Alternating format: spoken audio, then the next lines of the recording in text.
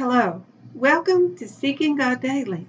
Let us rejoice in knowing that our Lord is soon coming back.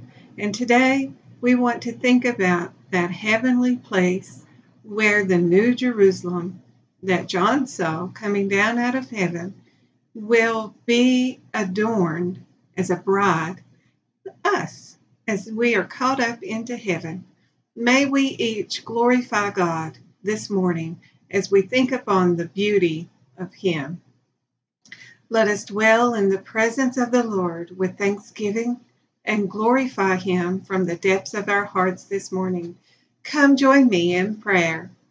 Holy Father, righteous and wonderful eternal Savior, as we come before you, I'm asking, Lord, that you would reach down and everyone who is under the sound of this voice this morning that is looking to you and reaching out to you, expecting something in themselves, Lord, whether it be a healing, deliverance from bondage, whether it be enlightenment in eyes, or overflowing quickening of your touch. Whatever it is that they so desire this morning, Lord, may each one of them lift up their hearts to be blessed by you, to overflow in your touch as you come and quickly judge us this day in our hearts and remove all things that is against you and place in there your word that will fill us and let us glorify you in spirit and in truth. Walk with us this day, Lord, for you are mighty and holy. You are our counselor. You come and you give us the divine truth of your word. No matter where we may be walking in our life with you, whether in little faith or great faith, or Lord, whether we are continuing to grow in faith or we are at a standstill in our faith, you already see and know all about us. You see the intents of our hearts and the thoughts of our mind. You know how we have put our faith in you. And Lord, those who do not know you, who have never sought you, I pray that you would touch their eyes to see, their ears to hear, and their hearts to receive the beauty of truth of the living Word of God, which is your Son, Jesus, to come down and convict them and help them to see their need of you as their Lord and Savior. Let us walk together in spirit and in truth, rejoicing, knowing your will be done in us, around us, and through us when we come to choose you daily and walk with you as our covering and our blessing. In Jesus' mighty name, I pray and ask that all people everywhere be mightily blessed by thy holy touch this day. Amen.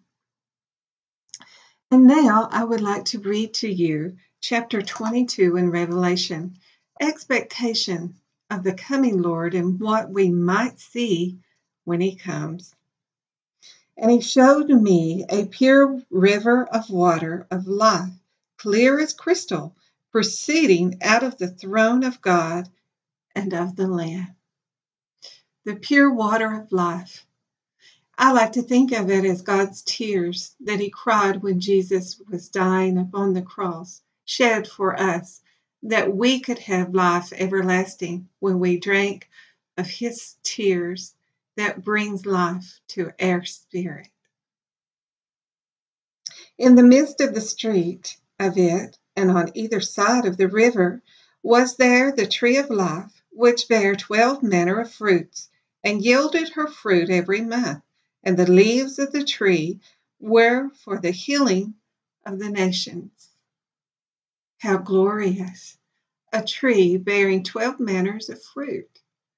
That may be one of the most beautiful things we see in heaven. And we are able to eat of the fruit of the Spirit, which comes and lets us dwell with Jesus, even now, as he becomes our tree of life in us. And there shall be no more curse, but the throne of God and of the Lamb shall be in it, and his servant shall serve him. And they shall see his face, and his name shall be in their foreheads. What an awesome sight! Our Lord upon the throne, and we can become his servants, serving him all the time with his name upon our foreheads. And there shall be no night there, and they need no candle, neither light of the sun, for the Lord God giveth them light, and they shall reign forever and ever. And he said unto me, These sayings are faithful and true, and the Lord God of the holy prophets sent his angel to show unto his servants the things which must shortly be done. You can go on and read the rest of the chapter and learn of the Lord. And in so doing, be so blessed that by coming together and studying chapter 22, we learn what God is doing in Revelation. These things must come, for he said we should already be prepared to meet him, for his coming will be coming quickly in the blink of an eye, quicker than lightning that goes across the sky from east unto west. He's going to appear. We must be ready at all times, thanking him for his glorious gift of salvation. And may each and every one of you be wonderfully blessed this day.